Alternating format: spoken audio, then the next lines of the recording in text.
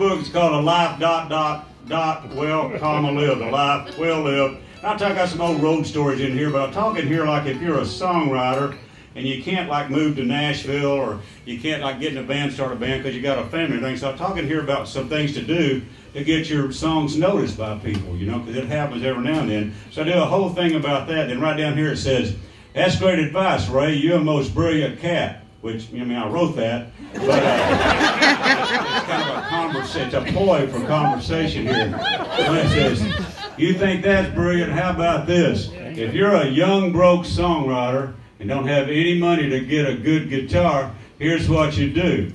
Go to your girlfriend's dad and say, if you buy me a Gibson J45, you will never see me again."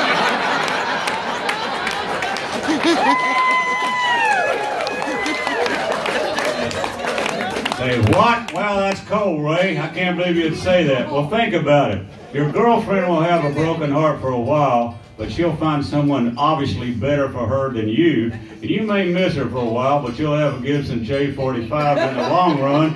You're better off with the blues and having a good guitar to play.